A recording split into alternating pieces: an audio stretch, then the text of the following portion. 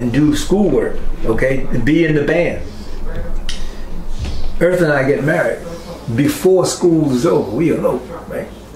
So my parents come down from Atlantic City to take me home, you know, to come to graduation and whatnot. And my aunt is there and whatnot. We have dinner, and so I explained to them, you know, that I'm married and whatnot, and I'm not going to be going home. Okay. So that summer, now I'm really playing because see, I got to make some money, and so I'm playing with Skip Pearson. There was another band. There was a jam session in Columbia, South Carolina, and I remember going up and sitting in and playing at this jam session, and as on the strength of that, I got another gig with a group called Cornelius Crawford and the Entertainers. Cornelius Crawford was an organ player. He had his own organ. And I got the gig first, and I got my wife in on that gig. So, and then there was another woman who he had on the gig, so there were two of them, two vocalists, me and a saxophone player. And so with that band, and then Skip's band, we were doing a lot of playing. Incredible. You know. And then I got a job as a band director at Greeleyville High School. Well, actually, no, it was Greeleyville. It was called Williamsburg County Training School. It was the black school. Okay, there were two schools. One was black school, one was the white school. Right. And we didn't mix. And it was a small town, Greeleyville, South Carolina. Yeah. 1967. And so in 1967, you would say that was the beginning of you being an educator. Well, yeah, I mean, that was my first gig in education, music education. Yeah. My degree was in music education. Right. You know what I mean? Right. And I wasn't going to do anything else but music education. Right. And that was the beginning of your journey. As a music educator. Yes. Okay. But I'm still playing. Right. So it happened concurrently, you know what I mean? Yeah. I really wanted to highlight that beginning of your education career. Yeah. Because I think that's paramount to the kind of information I really want to get from you. Is that the fact that you did become a music educator, and up until this very day. That's right. That's so and I really wanted to highlight that. Both worlds. Yes. You know, music education, music.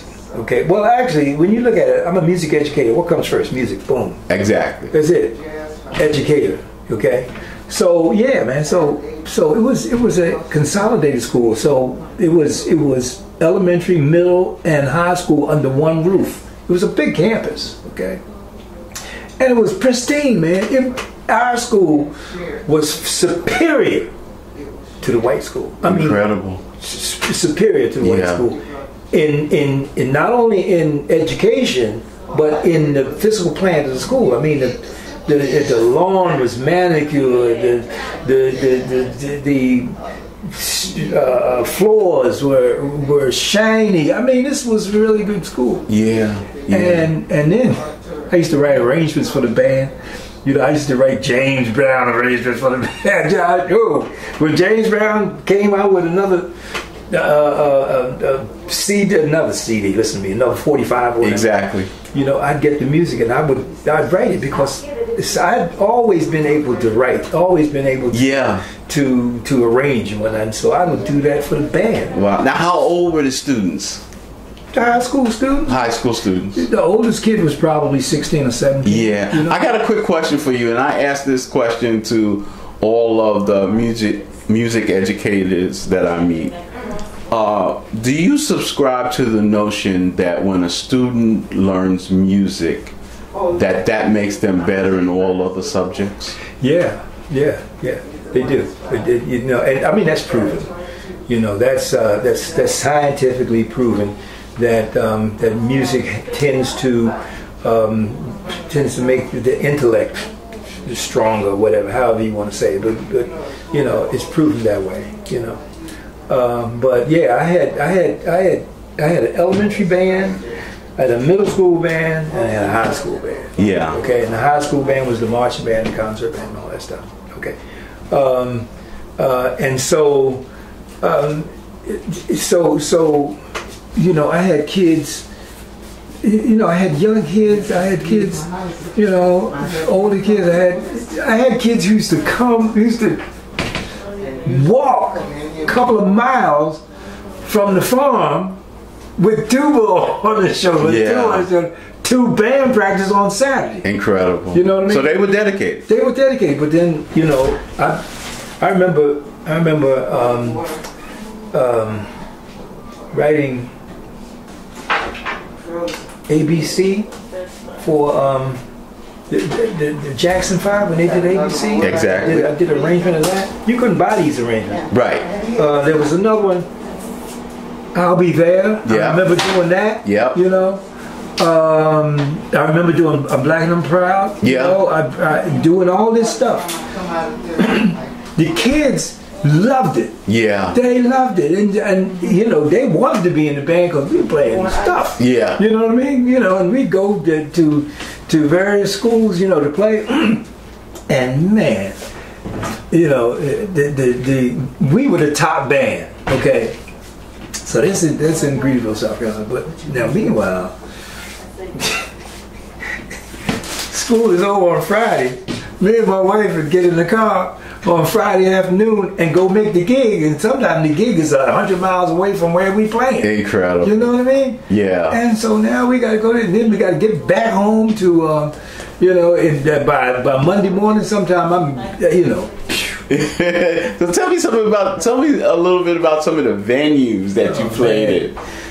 Oh man, we played all over the place, man. We played, you know, there were a couple of places. There was a place called, there was a nice place that we played. It was called the, the Ponderosa, I believe it was called, in Columbia. But I remember, Skip used to find all these places to play. I mean, he was a go-getter, and I remember going down to this place. It was like there was this bar. You know, and in the crossroads, one road would go this way, one road would go this way, and the bar was right there. Yeah. And it was sawdust on the floor, and they put a rope, you know, from one, and so we played in the area behind the rope, and nobody could come across the rope. Oh man, it was crazy. Incredible. You know what I mean? And we played, man, and played,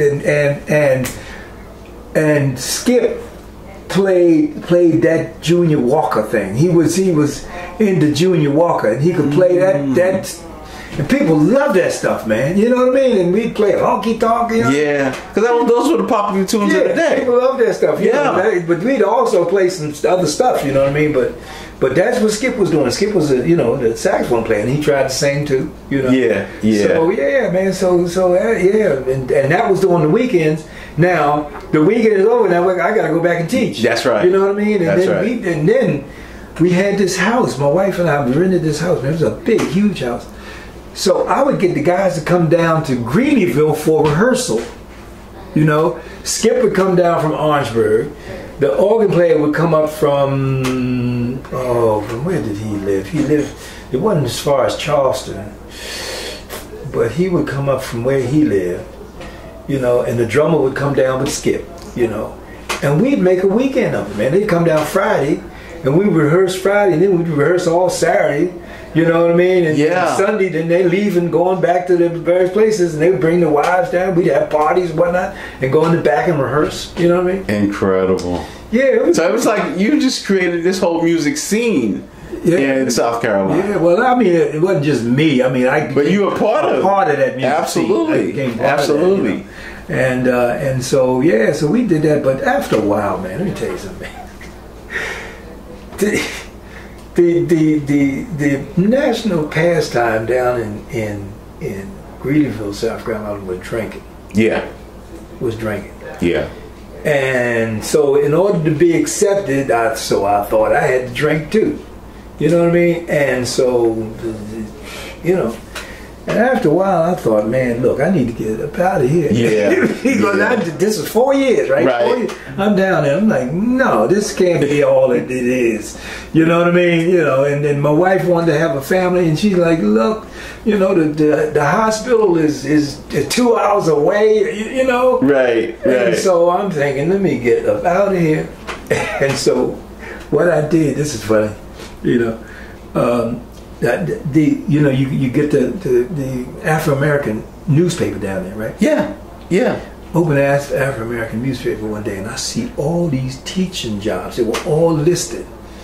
They were listed. I mean, ads. Talk about some of the places that the ads were listed. Well, I'll tell you, man, I had offers. I had an offer in Carteret, New Jersey. I had an offer in California. I had an offer in Wilmington, Delaware. And I had an offer in Baltimore. I had 4 offers, and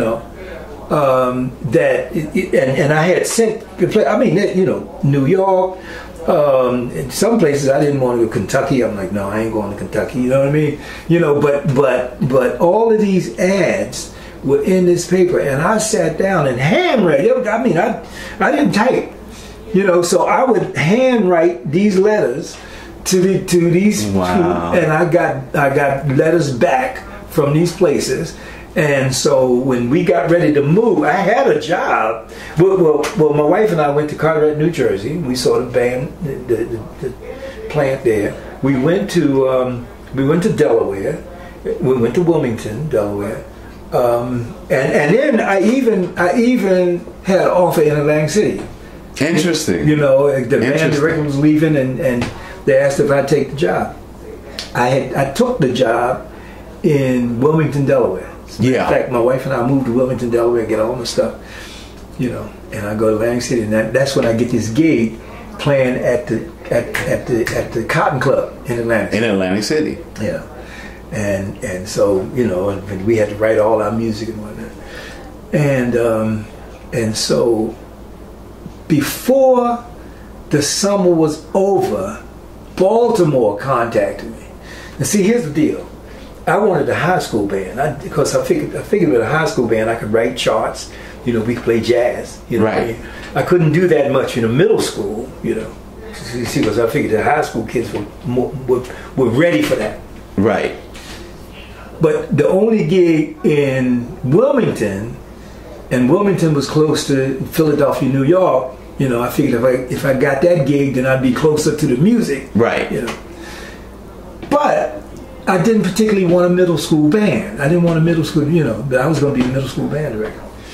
And I said, well, no high school. I said, well, no high schools, but if you do a good job, then, and high school opens up, you can get a high school. Okay. Baltimore had a high school. Yeah. And I went down to Baltimore, walked into Edmondson High School. I'm like, this is it. Wow. And I had a band room, I had practice rooms, I had a grand piano in the band room. I had all these instruments. I had at that time they had an orchestra. I didn't have an orchestra, but there was the residuals from the orchestra, basses and violins and all that stuff. I'm like, yeah, let's do this. So my father helped me break the contract in Wilmington. And I signed the contract in Baltimore. I came to Baltimore. That was in the summer of 1971. Wow. And you've been here? I've been here since ever 71. Since. Since 71. We bought this house in 78. And then I got the job down at University of Maryland Eastern Shore. Yeah. Actually, what I found out was they needed a band director. One of my students who graduated from Edmondson went down there. He was a saxophone player.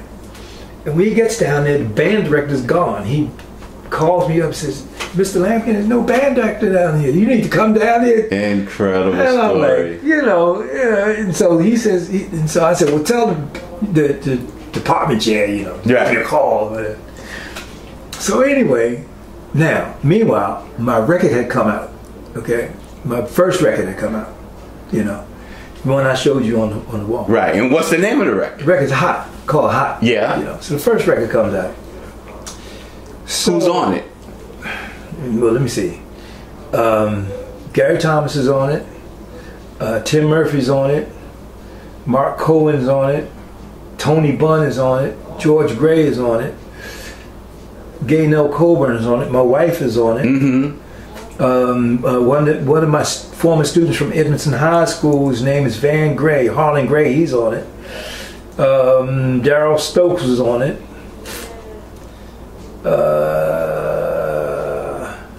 So now you got this record out. Okay, so let me say. So you got this record out. Yeah. So now, how is that affecting, or if it does affect, your teaching? Is there like a crossroads there? Let me tell you.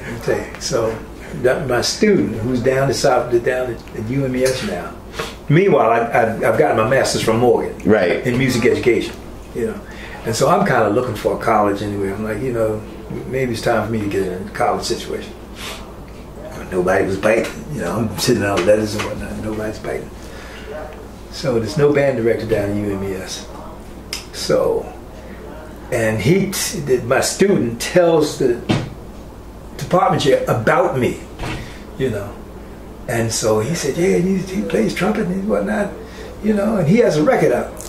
And so the department chair said, well, let me hear the record. So he goes and gets the record, because I had given him one, I guess. Right. Gets the record, brings it in, gives it to him, and he plays the record. He hears the record. He tells him to get in contact with me and have me call, and I did that. I didn't know that story until later on. Yeah. Well, I told you that I played over here at the Phase 10. I had a jam session over there once I retired. Right. Well, the kid comes in and he tells me that. We hug and whatnot. And wow. And so then you find out that story years later. So I grabbed him and I said, man, I really appreciate how you hooked me up. He said, Mr. Lamkin, I didn't hook you up. Your record did. Incredible. Like, he said, yeah, when I bought the record in to give to Dr. Johnson, he heard it. He said he wanted you. Wow. And I'm like, what? And that's how it went down, man. That is so interesting. So during the time I was at Evanston High School, man, I'm playing all over the place. I had, when I first got here, I went over to the Sportsman's Lounge, and I met all the guys over there, Carlos Johnson and Mickey Fields and Johnny Polite and piano player Bill Bird and